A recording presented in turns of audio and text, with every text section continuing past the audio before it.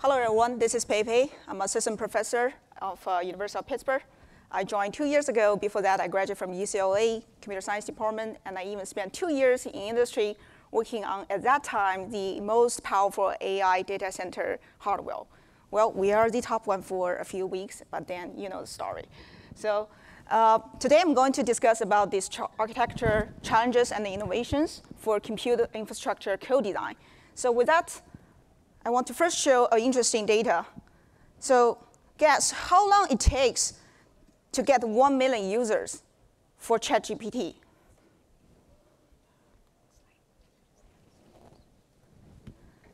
Two months? OK, that's a good guess. Actually, it's 5 days. So the ChatGPT attracted the users from 0 to 1 million in just 5 days. And this is like a 30x speed up compared to Spotify. It's like 15x compared to Instagram. So that amazing ChatGPT gave us all those power to generate the text based on what you input. And also, it gave us full capabilities in computing like this vision and also text together, combine these multi-models together, and let us to describe pictures instantly, or give us beautiful pictures based on your description, or even write stories with just one sentence or high-level idea. So these powerful models actually needs huge data and also a huge amount of computation. So if we look at this architecture, like what's the components within all this model, this generative AI model, foundation model, or transformer-based model, we see matrix multiply. So this is all these matrix multiply kernels connected with the nonlinear kernels, streaming from one layer to another layer, spanning all 100 layers, building a big, like 175 billion parameter models. They are all composed of these different sizes of matrix multiply. So if we take a detailed performance profiling and understanding of this transformer model, we can actually find all those architecture challenges and innovations we could grab from all those existing computer architecture and design for the future computer architecture. So that's what we do as a first step. We profile a DEIT, vision transformer model, on the existing embedded GPU and see what's the performance look like, how we can get better. So we took this performance analysis and just basically plot all those different kernels utilization and also this in timeline, and we summarize it in this figure. So if you see that we have this matrix multiply kernel, which is takes around 99% of the total computation within a transformer model, and also batch dot, that's a batch matrix multiply. That's actually these attention kernels within a transformer model, but they consumes only half of this time within this latency. What about the another half? So although the another half kernels, they basically takes less than 1% of the total computation, but they take non-negligible GPU cycles. So we have to kind of reduce the latency for this part, right? And if you really calculate this matrix multiply utilization, you see another big problems. So nowadays, these hardware are severely underutilized. So we calculate this effective computation throughput within the GPU for this matrix multiply kernels, and the utilization is less than 15%. So what does that mean? We buy tens of thousands of dollars in getting a GPU, but we are only use 10% of this hardware. That's a sad story, right? We want to boost the performance based on this architecture, based on this existing hardware, but we also want to make the most of our money for the future architecture and also models deployment. So how we can improve on that? So I summarize all those these performance bottleneck here, but the key takeaway is that the current off-the-shelf deep learning framework gives us a low utilization on using existing hardware. And also this quantization and the dequantization, which involves a lot of this data transformation and the data re-layout. All this is we call it movement, consumes significant GPU cycles. And also this TensorRT doesn't give the user the full control on how we can deploy the specific kernels on either FP32 data type or integer 8 data type. Basically, we do not have the control.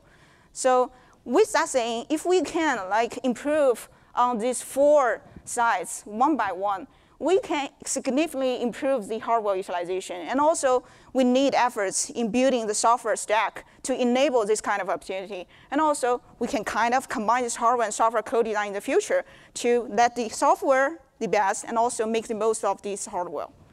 So that's the key idea.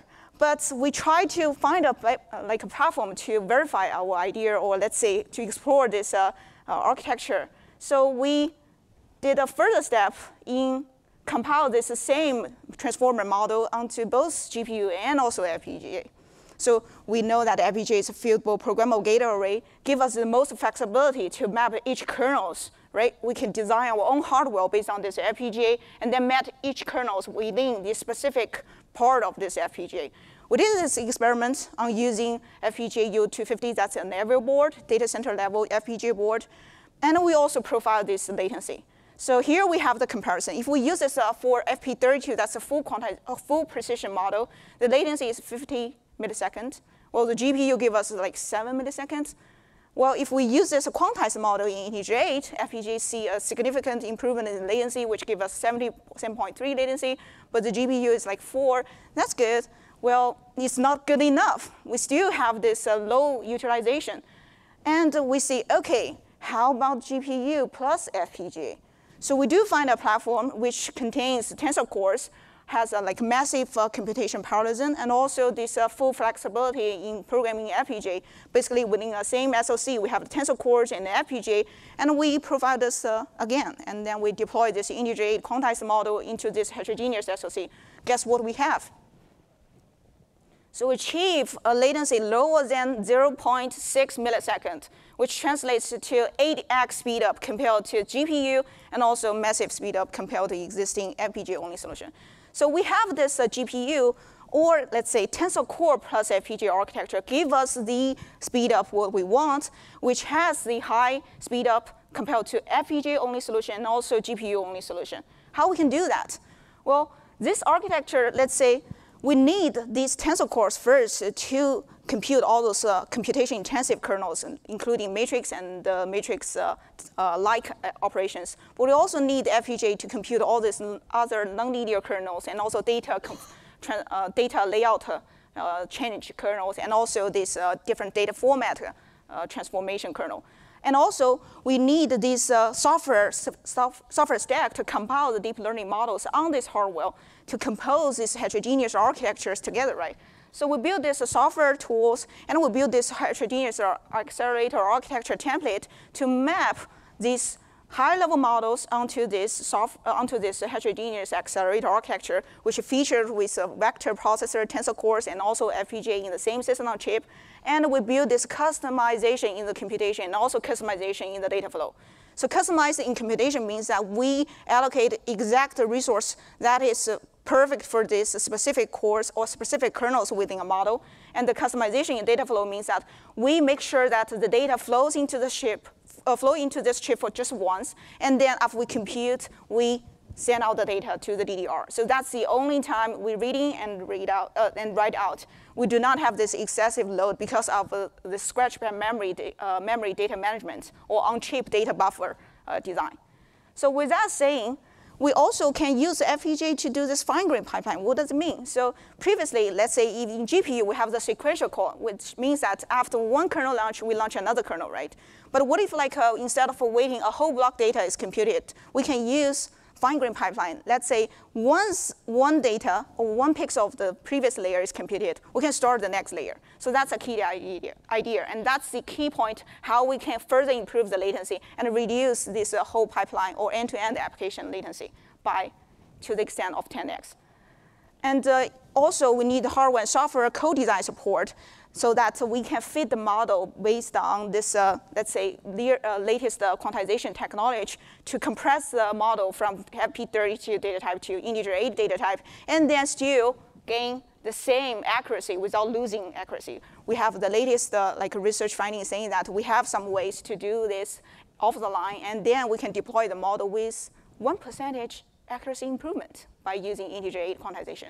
So this is a software hardware co-design so that we can have this advanced algorithm change, and also we can have this advanced compilation framework to map to these hardware. So this actually brings us this latency improvement over GPU-only solutions. We have this different 4 vision transformer models deploying on this hardware and also deploying using our latest software compilation tool. So this one, I think this is a general solution that can be applied to other models as well. And what if we have a larger model, right? We said this model is like a mid-sized model. What about these big models? What about the GPT model, GPT-4, GPT-5 in the future? The answer is yes, we should use scale-out solutions. So with that pinning the part of these large models onto one device, and then we can group tens or hundreds of these devices together and chain them together in using scale-out solution.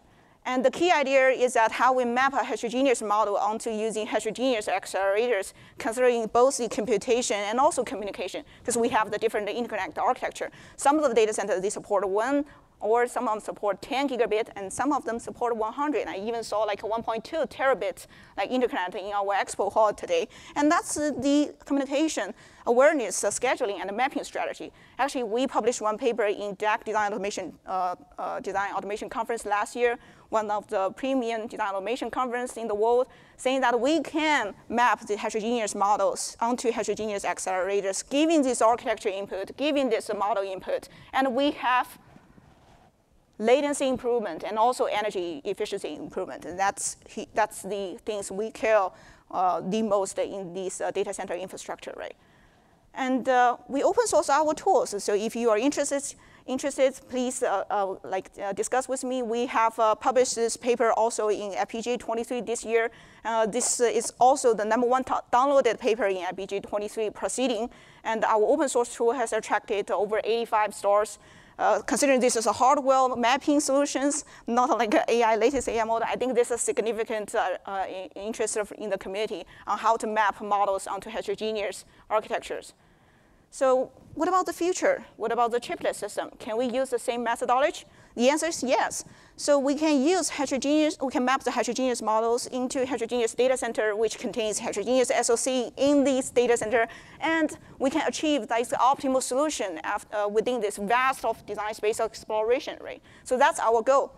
And we should consider both computation and also communication, and we probably need some heuristic to accelerate this design space exploration to, let's say, hierarchical scheduling and mapping.